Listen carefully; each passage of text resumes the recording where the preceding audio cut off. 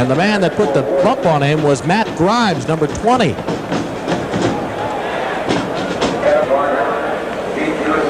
Let's correct something. We said Matt Grimes. It was Petway, number 2. Grimes is number 20 that put the pop on Woods. End-over-end kick that Garner is going to watch bounce at the 35-yard line. Takes it on one high bounce at the 19. Comes up the right sideline and goes out of bounds at about the 34, 35-yard line. Lampson with a 58-yard kick, a 12-yard return, and they say that Garner stepped out of bounds at the 30-yard line. Now we have Houston in the lineup. The JC transfer from Sacramento, but going deep is Gilbert looking for McDougal. Off his fingertips at the 17-yard line, and he had nothing but clear space in front of him. Oh, what a throw, and it would have been a great catch if McDougal, the senior speedster, could have come up with a double coverage from Divinity and Wells, but it was all McDougal.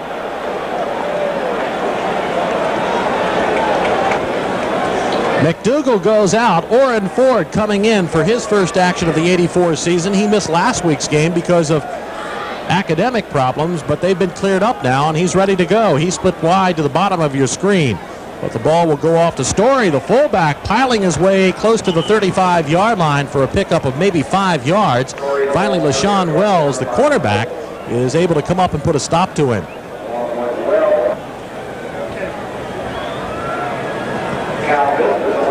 Cal coach Joe Kapp on the sideline, and he well remembers the last time the UOP Tigers won here at Memorial Stadium. He was the quarterback for the Cal Bears, and the running back for the UOP Tigers was Dick Bass. And that particular day, it was the Tigers winning 24-20, but what a great game. People still talk about it. You see him on the sideline talking to his senior quarterback, Gail Gilbert. Ron Story, the fullback, had to be helped from the field on a wheelchair, and he has some type of injury, I believe, to a knee. So that means that Scott Smith will come in and be the fullback, and he'll work in the backfield along with Dwight Garner. But Gilbert will go back and pass, setting up at the 27. What a catch in the middle by backup tight end Yancey Lenzy. Lenzy is the son of Ben Lenzy, the former University of Arizona basketball coach.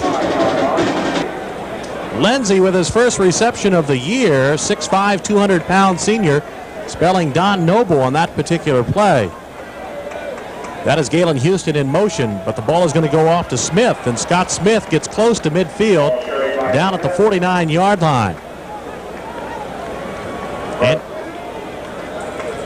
pick up of 4 yards on the play. Cal trying to get into UOP territory for the second time in the game. We have 2:37 to go in the first quarter. No score yet.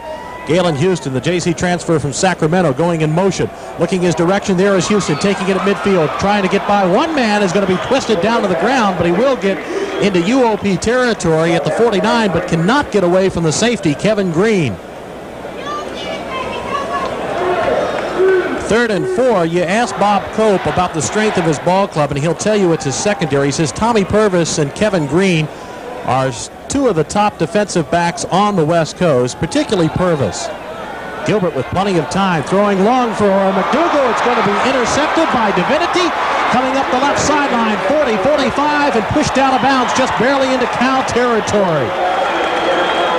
It was intended for McDougal, but there was double coverage back there. Mike Reed was putting the pressure on Gail Gilbert, and we have an injured UOP player down.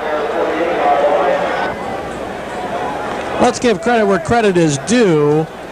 The pressure was not being put on Gail Gilbert by Reed. Reed was the man that knocked Divinity out of bounds. It's 1st and 10 UOP at midfield. Good play action fake, going long, and overthrown, intended for Thomas. Let's just say he was the closest man there, and it was overthrown by some 10-15 yards. So after the pass interception, number 4 on the year for Gail Gilbert, and an incomplete pass by Burner, we're set to go 2nd and 10 at the 50, trying to go for Camp. The ball is incomplete. Camp on a crossing pattern with Walski, and they got tangled up. So that'll bring up 3rd and 10.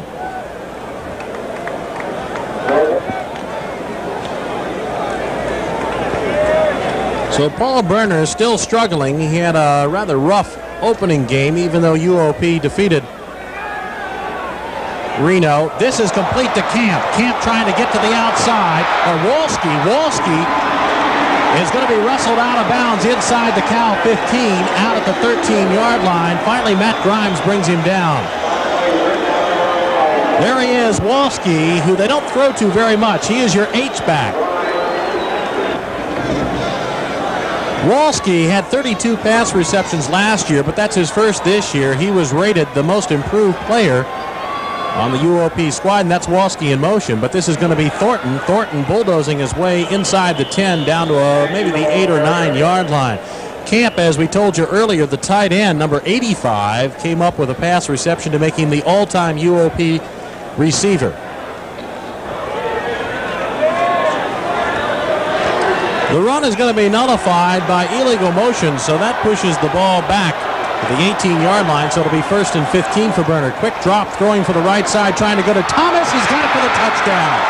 Thomas working against Noble, went high in the air, and he hit it timed just perfectly, and the UOP Tigers are on the scoreboard with 57 seconds to go in the first quarter. They lead at 6-0.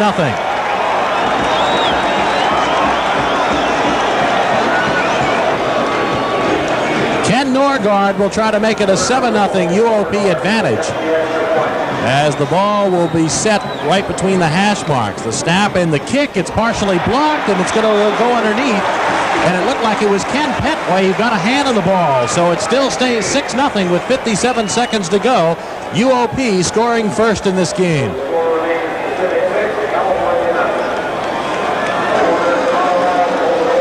Ken Norgard has teed the ball up on the near hash mark as the Tigers take a 6-0 lead. We have 57 seconds to go here in the first quarter. It'll be Houston and Dwight Garner back deep to receive.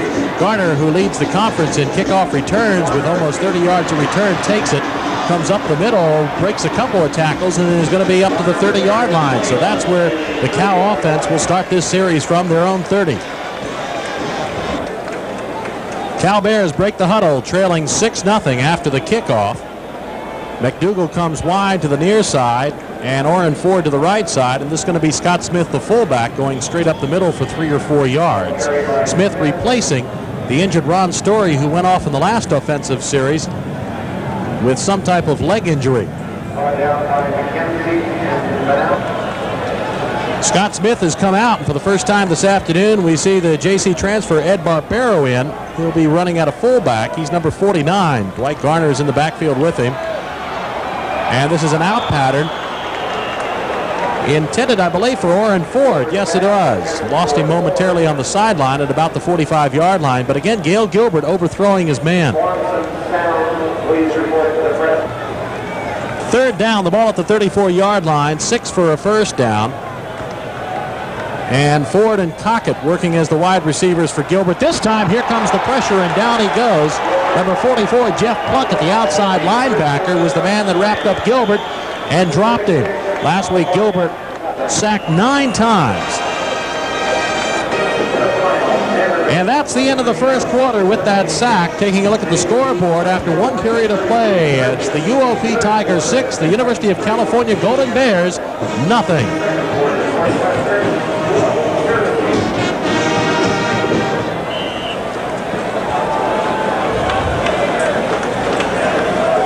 Tom Gansey set to punt on 4th down. He is set up inside his own 15-yard line at the 14. Here comes some pressure, and it's not a very good kick. It's off the side of his foot.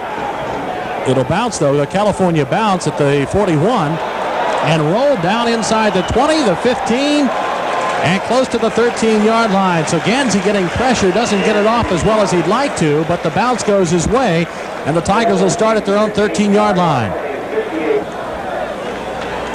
So the bounce of the ball gives Tom Gansey a 57-yard punt, 20 of it coming on the ground. Opening moments of the second quarter, Ron Barr at Memorial Stadium with UOP leading Cal by a score of 6-0. This is the 12th meeting between the two teams. Last time the Tigers won, 1958. Berner with the quick drop, trying to go to the sideline, caught nicely. No, they say his foot had touched out of bounds earlier. That was Woods. He tight-roped the sideline, but he went out of bounds before the ball even got to him, so he became an ineligible receiver at that point. Woods, the 5'11", 185-pound senior, had a great moment last year. No time left on the clock when he caught an 85-yard touchdown pass that beat San Jose State in PCAA play, and he says that is the highlight of his career. Here's the draw play. This is Thornton sidestepping one man and jitterbugging his way to maybe the 17-yard line. Thornton again, I correct that. That's Mackey back in there. Mackey had gone down earlier with a leg injury, and he's back in there now. So Mackey picks up 4 yards, and he's back in there, so he's overcome whatever problem he had when he went out in the first quarter. Burner with plenty of time, almost interception by Gary Williams, and Williams had plenty of room in front of him. He came over in front of Tony Camp and almost picked it off.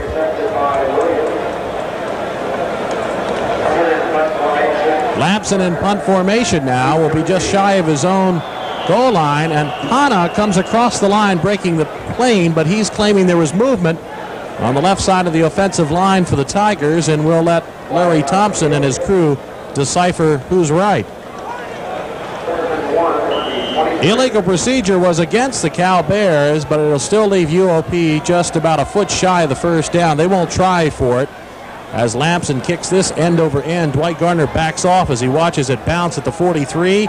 It takes a good bounce too for UOP going inside the 30, and will be down between the 28 and the 29-yard line.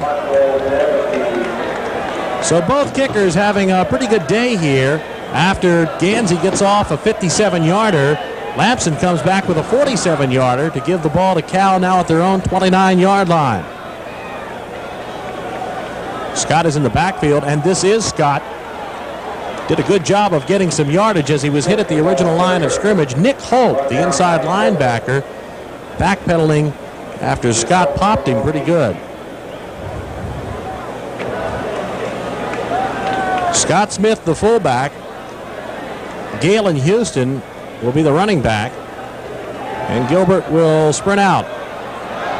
Doesn't see anything there and will slide down at around the 36-yard line. It'll be a pickup of nearly 3 yards.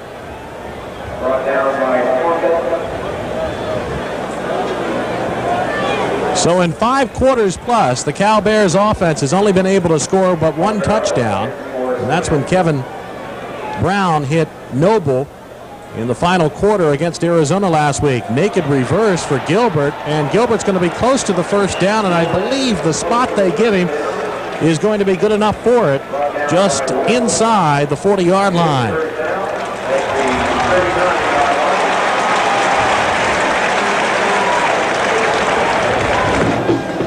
12:28 to go in the first half. It's 6-0 UOP, and it was good enough for the first down. You don't expect Gilbert to run with the ball. He's not exactly what you'd call fleet of foot, but it was good enough for the first down on that occasion.